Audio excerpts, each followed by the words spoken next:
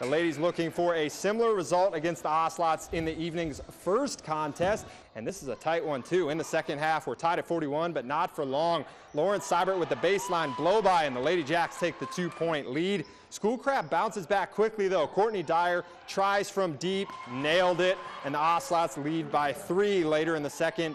More long-range action from Dyer. She hits from almost the same spot, and the Schoolcraft lead is 6. So the Jacks go to the inside game looking for a comeback. Ashley Monticello puts on the moves and shows some nice touch around the hoop to pull within 2. But then the Ocelots go on a run. Literally, Brittany Hamlin finishes on the fast break, and the Jacks just can't keep up down the stretch, falling to Schoolcraft 70-60.